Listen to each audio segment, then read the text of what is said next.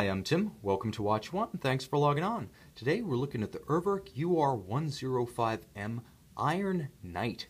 Titanium, black PVD, and brushed stainless steel. This one of 77 Urwerk can be seen and purchased on our website, watchyouwant.com. And if you enjoy these videos, please subscribe to our YouTube channel, Watch You Want Inc. Now, the one thing I can say about Urwerk is that they have an identity that is original, distinctive, and unforgettable.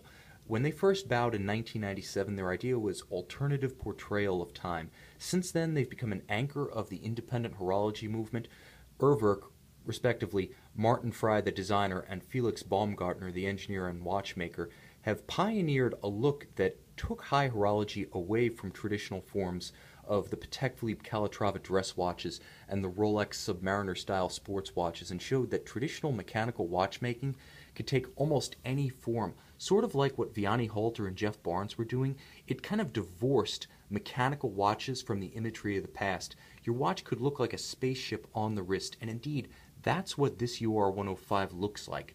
But what it feels like is completely different. Now, 53 millimeters is the length between extremities. So from the tip to the opposing tip, 53. Here's the distinction. The watch has what I can only describe as negative lug span, which is to say that the hinged mounting points of the lugs are actually underneath and inset from the edges of the case. So the watch actually wears really small for its size. You can see it's immense in profile, 40 millimeters wide, 16.5 millimeters thick, 53 lug to lug. This is something like a Rolex Deep Sea Sea Dweller in absolute surface area, but mostly titanium with aluminum elements as well, and a textile and calfskin strap. It's incredibly light, and because of the flexibility of the underslung lugs, it wears relatively small. I mean, a small wrist can accommodate this watch with ease.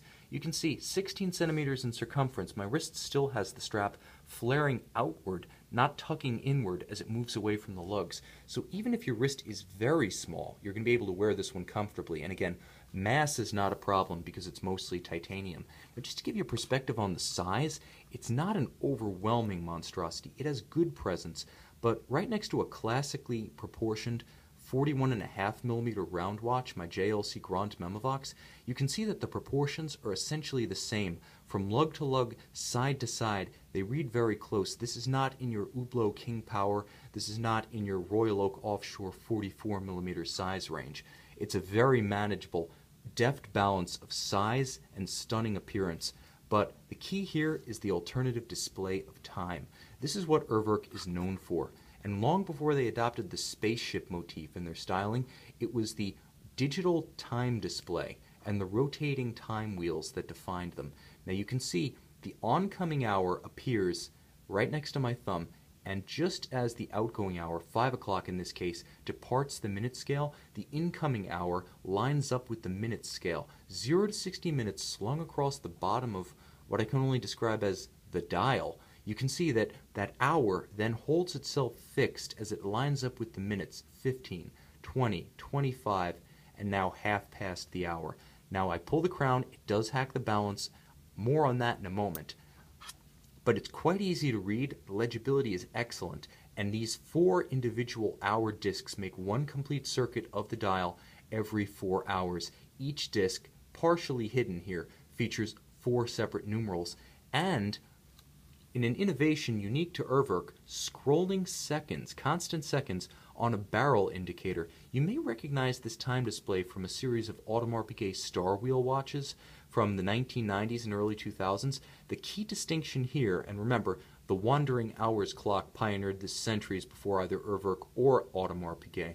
But the key distinction between the Star Wheel from AP and the Urwerk series of digital displays is that Urwerk uses a much more precise and robust Maltese cross changeover system to circulate the hour discs, whereas AP uses a system of star wheels that are propelled by springs. That's a finer, more traditional system, but this one is more suited to a sports watch, and it features this constant seconds display, something AP has yet to adopt. So you can, again, hack the balance by pulling the crown, stop the seconds, and synchronize precisely to a reference timer.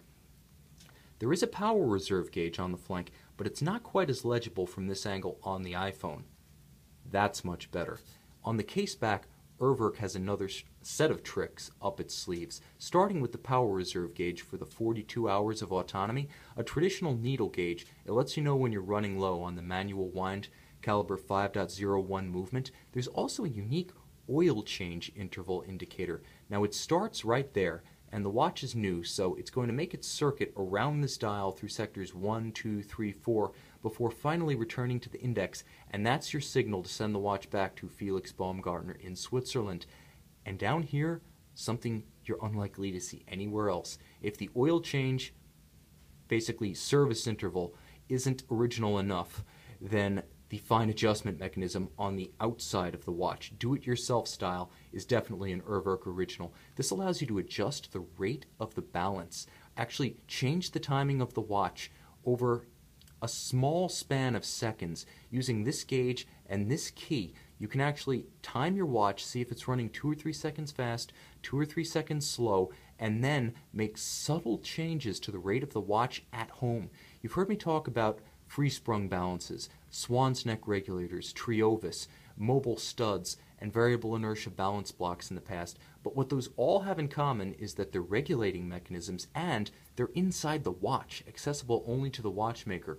Urwerk uniquely has put the owner in charge of fine regulation, and I've got to say, that's bold. Not many independent or major brands would like to have their customers actually manipulating the movement itself, crown and pushers aside.